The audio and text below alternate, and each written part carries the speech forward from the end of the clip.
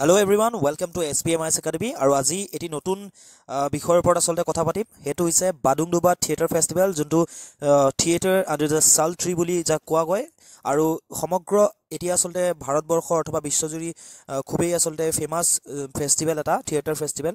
বিশেষকৈ যিসকলে নাটক বা থিয়েটাৰৰ লগত জড়িত তেওঁলোকৰ মাজত খুবেই আসলতে এই ফেষ্টিভেলে চৰ্চা লাভ কৰিছে। আৰু হয়তো বহুতে নাজানে, অসমৰ বহুতো মানুহে নাজানে এই থিয়েটাৰৰ বিষয়ে। গতিকে আজি অলপ বিশ্লেষণ কৰিম। গতিকে এতিয়া ক'ব বিচাৰে, যদি আপোনালোকে আমাৰ লগত ছ'চিয়েল মিডিয়াত কানেক্ট হ'ব বিচাৰে তেনেহ'লে আমাৰ ফেচবুক, ইনষ্টাগ্ৰাম আৰু ইউটিউবত আপোনালোকে আমাৰ লগত কানেক্ট হ'ব পাৰে। আমাৰ আইডিসমূহ দি দিয়া গৈছে ইয়াতে। গতিকে আহক আৰম্ভ কৰোঁ। যদি চাবলৈ যাওঁ যে যিটো আমি ফেষ্টিভেলৰ কথা কৈছোঁ, এই ফেষ্টিভেলটো ক'ত অনুষ্ঠিত হয় সেয়া হৈছে ৰামপুৰ ভিলেজ, গোৱালপাৰা জিলাৰ এখন গাঁও ৰামপুৰ। ইয়াত দেখিবলৈ পাইছে, মই লোকেশ্যনটো ইয়াতে দি দিছোঁ। এই অঞ্চলতে আচলতে বাদুংডুব্বা ফেষ্টিভেলটো অনুষ্ঠিত কৰা হয় প্ৰত্যেক বছৰে ডিচেম্বৰ মাহৰ প্ৰায় 15, 16 আৰু 17 তাৰিখে প্ৰত্যেক বছৰ কৰা হয়। কিন্তু বিগত CWৰ প্ৰটেষ্টৰ কাৰণে এইবছৰ এই প্ৰগ্ৰেমটো পিছুৱা গৈছিলে। আৰু এই যিটো অনুষ্ঠান, এই যিটো থিয়েটাৰ ফেষ্টিভেল, সেই থিয়েটাৰ ফেষ্টিভেলটো অনুষ্ঠিত কৰে বাদুংডুপ্পা কলাকেন্দ্ৰ বুলি যোনটো কলাকেন্দ্ৰ আছে তেওঁলোকে অনুষ্ঠিত কৰি আহিছে। আৰু এটা কথা ক'ব লাগিব, এইকণতে যদি ফিচাৰ্ছৰ কথা ক'বলৈ যাওঁ, ফাৰ্ষ্টতে আহিছে যে অ'পেন এয়াৰ ষ্টেজ, অৰ্থাৎ ইয়াত কোনো ধৰণৰ আৰ্টিফিচিয়েল এৰেঞ্জমেণ্ট নাথাকে, ইয়াতে অ'পেন এয়াৰ ষ্টেজ থাকে। আৰু ইয়াত মই অলৰেডি কৈছোঁ যে আণ্ডাৰ দ্য ছাল ট্ৰি পাৰফৰ্ম কৰা হয়, অৰ্থাৎ এখন শাল গছৰ এখন অৰণ্যৰ নিচিনা আছে, তাতে তাৰ মাজতে এটা ষ্টেজ বনোৱা হয়। এনেকৈ আপোনালোকে দেখিবলৈ পাইছে, এইবোৰ শাল ট্ৰি। আৰু তাতে অ'পেন এয়াৰ ষ্টেজত নাটকবোৰ পাৰফৰ্ম কৰা হয়, থিয়েটাৰ পাৰফৰ্ম কৰা হয়। আৰু মানুহক বহিবৰ কাৰণে ইয়াতে এৰেঞ্জমেণ্ট কৰি দিয়া হয়। আৰু যদি চাবলৈ তেনেহ'লে আমি ক'ব লাগিব যে মাল্টিলিংগুৱেল, অৰ্থাৎ বহুভাষিক ইয়াত নাট প্ৰদৰ্শন কৰা হয়। যেনেকৈ যদি ক'বলৈ যাওঁ তেনেহ'লে আপোনালোকে গম পাব যে ৰাভা, স্পেনিছ, কোৰিয়ান, বাংলা বা হিন্দী, ইংৰাজী বহুতকেইটা ভাষাত ইতিমধ্যে 2008 চনৰ পৰা বুলি বৰ্তমানলৈকে নাটক অনুষ্ঠিত কৰি আহিছে। আৰু এইকণতে এটা ক'ব লাগিব, যিহেতু মাল্টিলিংগুৱেল বুলি কোৱা গৈছে, এই যিটো থিয়েটাৰ ফেষ্টিভেল, এই থিয়েটাৰ ফেষ্টিভেলটোৰ যিটো পাৰ্চপেক্টিভ, যিটো তেওঁলোকৰ পাৰ্চপেক্টিভ আছে, সেইটো খুবেই বেছি আচলতে ব্ৰড বুলি ক'ব লাগিব। কাৰণ মাল্টিলিংগুৱেল বুলি ক'লে ইয়াত আহি পৰে এটা বস্তু যে যিসকল দৰ্শক থাকে তেওঁলোকৰ হয়তো বুজাত অসুবিধা হয় নেকি, এনেকুৱা এটা ভাৱ আহে। কিন্তু যে নাটক বা থিয়েটাৰ এটা ভাষাৰ জৰিয়তে নহয়, যিটো এক্সপ্ৰেশ্যন, যিটো আমি এক্সপ্ৰেশ্যন দিওঁ বা আমাৰ যিটো বডি লেংগুৱেজ, সেইটোৰ থ্ৰুদি প্ৰকাশ কেনেকৈ কৰিব পাৰিছে এজন নাট্যকাৰে, সেইখিনি আচলতে প্ৰকাশ পায়। আৰু 2008 চনৰ পৰা যি বিগত 11 বছৰ ধৰি এই ফেষ্টিভেল চলি আহিছে, এতিয়ালৈকে ৰাইজে, অৰ্থাৎ যিসকল শ্ৰোতা দৰ্শক আছে তেওঁলোকে চাই খুবেই ভাল পাইছে। আৰু তেওঁলোকে বুজি উঠে যে যিয়ে ভাষা নহওক তেওঁলোকে সেই নাটকখন ভালকৈ বুজি উঠিব পাৰে। আৰু সেইটোত আচলতে এটা ডাঙৰ ছাকচেছ বুলি ক'ব লাগিব এই থিয়েটাৰ ফেষ্টিভেলটোৰ। তাৰপিছত ক'ব লাগিব ন' আৰ্টিফিচিয়েল মিউজিক, অৰ্থাৎ যেনেকৈ আমি দেখা পাওঁ যে নাটক বা থিয়েটাৰ হ'লে তাতে আৰ্টিফিচিয়েল মিউজিক, অৰ্থাৎ যিবোৰ আমাৰ মিউজিক ইউজ কৰা হয়, বাট ইয়াতে এনেকুৱা ধৰণৰ কোনো নহয়। আপোনালোকে দেখিবলৈ পাইছে পাছফালে ইয়াতে তেওঁলোকে বাদ্যযন্ত্ৰী আছে, তেওঁলোকে বজাই আছে। ইয়াতে কোনো আৰ্টিফিচিয়েল মিউজিক নহয়, লাইভ মিউজিক ইয়াত দেখিবলৈ পাব। আৰু এইকণতে ক'ব লাগিব আৰু এটা ফিচাৰ হৈছে এক্সপেৰিমেণ্টেল ড্ৰামা, অৰ্থাৎ আমি যদি ইয়াৰ অৰ্থ বুজিবলৈ চাওঁ তেনেহ'লে দেখিম যে works date R experimental or innovative, particularly with respect to fashion, art, lifestyle or culture. ইয়াতে আমাৰ ভাষা সংস্কৃতিৰ লগত যিবোৰ ভাষা সংস্কৃতিক জড়িত কৰাই পেলাই যিবোৰ ইন'ভেটিভ থিয়েটাৰ বা ইন'ভেটিভ ড্ৰামা ইয়াত কৰা যায়। আৰু প্ৰত্যেকখন নাটকে আচলতে এক্সপেৰিমেণ্টেল নাটক বুলি ক'ব লাগিব। এতিয়া কথা হ'ল যে এই যিটো থিয়েটাৰ ফেষ্টিভেল, এই থিয়েটাৰ ফেষ্টিভেলটোৱে কেনেকুৱা ধৰণৰ ছাবচিডিয়াৰী কোৱালিটিজ মানুহৰ মাজত ডেভেলপ কৰাত সহায় কৰে।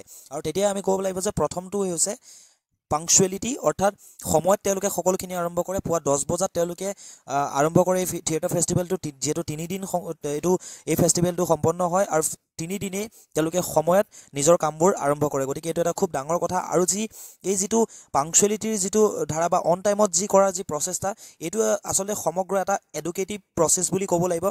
কেলৈ কৈছোঁ এডুকেটিভ প্ৰচেছ বুলি? কাৰণ মানুহৰ মাজত যিটো কোৱালিটি, অৰ্থাৎ সময়ত কাম কৰাৰ যিটো কোৱালিটি, সেই কোৱালিটিটো ডেভেলপ কৰাত খুবেই সহায় কৰে বা এটা মেছেজ দিয়াত খুবেই সহায় কৰে। এতিয়া কথা হ'ল অবজেক্টিভছৰ কথা ক'বলৈ গ'লে প্ৰথম কথা আহি পৰে টু ফিল দ্য নেচাৰ।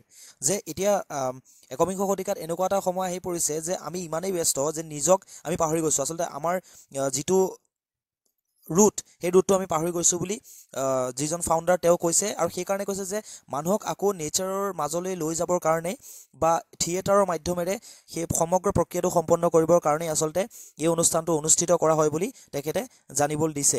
আৰু এইকণতে আহি যাব যে ছেকেণ্ড পইণ্টটো হৈছে two preserve culture and rich heritage, যে আমাৰ যিসমূহ জাতি জনগোষ্ঠী আছে তাৰ জৰিয়তে বৰ্তমান সময়ত যি গোৱালপাৰা জিলা যি ৰাভা কমিউনিটি আছে, সেই ৰাভা কমিউনিটিৰ নিজৰ কালচাৰ বা ৰিচ হেৰিটেজটো প্ৰিজাৰ্ভ কৰিবৰ কাৰণে বা সেই কালচাৰৰ লগত জড়িত যিবোৰ কথা সেই কথাবোৰ মানুহৰ আগত উলিয়াই আনিবৰ কাৰণে পোনপ্ৰথমবাৰৰ বাবে তেওঁ আচলতে এই অনুষ্ঠান আৰম্ভ কৰিছিলে।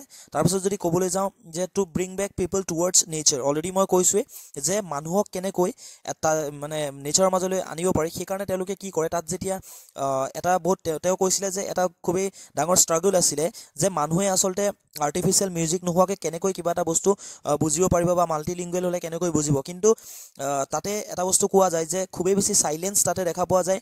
মানুহে খুব নিয়মানুৱৰ্তিতা পালন কৰে তাত সমগ্ৰ প্ৰক্ৰিয়াটো সম্পাদন কৰাৰ ক্ষেত্ৰত বা সমগ্ৰ নাটক বা যি থিয়েটাৰ ফেষ্টিভেল আছে সেই ফেষ্টিভেলটো হৈ যোৱাৰ ক্ষেত্ৰত সকলো মানুহে সহায় কৰে আৰু নেচাৰৰ মাজত যিটো আনন্দ কৰাৰ বা নেচাৰৰ মাজত থকাৰ যি ফিল, সেই ফিল আচলতে মানুহে পায় বুলি কয়। বা প্ৰকৃতি আমাক কিয় লাগে, গ্ল'বেল ৱাৰ্মিং কিহৰ হৈছে কাৰণে আমি কি কৰা উচিত বা প্ৰকৃতিৰ মাজত থাকি সেই সকলোবোৰ কথা আচলতে অনুধাৱন কৰোৱা যায় এই সমগ্ৰ ফেষ্টিভেলটোৰ জৰিয়তে। আৰু এইকণতে জানি ল'ব লাগিব যে যিজন ফাউণ্ডাৰ তেখেতৰ বিষয়ে, তেওঁ হৈছে শুক্ৰাচাৰ্য ৰাভা। আৰু তেওঁৰ বিষয়ে যদি ক'বলৈ যাওঁ, তেওঁ ফৰ্মাৰ NSDN হয়, নেশ্যনেল স্কুল অফ ড্ৰামাৰ এজন এলুমনি হয়। আৰু তাৰপিছত যদি ক'বলৈ যাওঁ, তেওঁ বিছমিল্লা খান যুৱা পুৰস্কাৰ প্ৰাপ্ত এজন নাট্যকৰ্মী আৰু খুবেই এক্টিভ এজন নাট্যকৰ্মী আছিল বুলি এইকাৰণেই কৈছোঁ কিয়নো যোৱা বছৰ তেওঁ সেই সমগ্ৰ যি আৰু আছিল বুলি এইকাৰণেই কৈছোঁ যে যোৱা বছৰ তেখেতৰ মৃত্যু ঘটে।